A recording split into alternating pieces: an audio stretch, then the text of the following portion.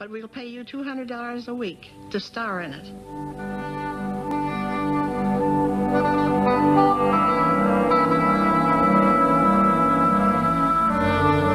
This was the first time in films, said Stroheim, that a man casually followed his sexual bent.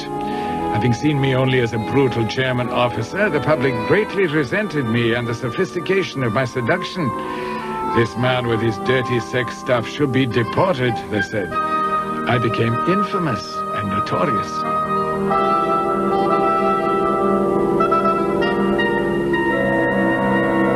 The picture was made for $42,000.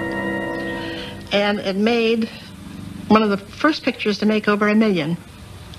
The people were lined up for blocks to see it.